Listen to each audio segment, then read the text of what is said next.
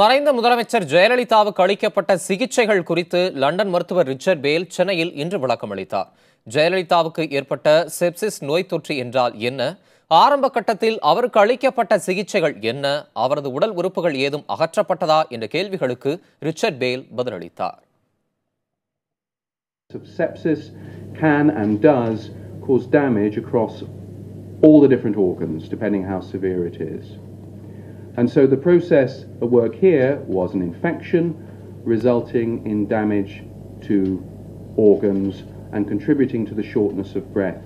That the normal process when someone comes in these circumstances is to stabilize the patient and then do a wide range of diagnostic tests. And that was what was done by the team at Apollo, and it was that first round of tests that identified the infection in the blood, that process in the first few days. So there was no amputation at all, and the marks on the cheeks, I'm not aware precisely what you're talking about. What I will say is that critically ill patients often have some markings on their face, because of the tapes used to typing. But I was not there, so I will pass that question.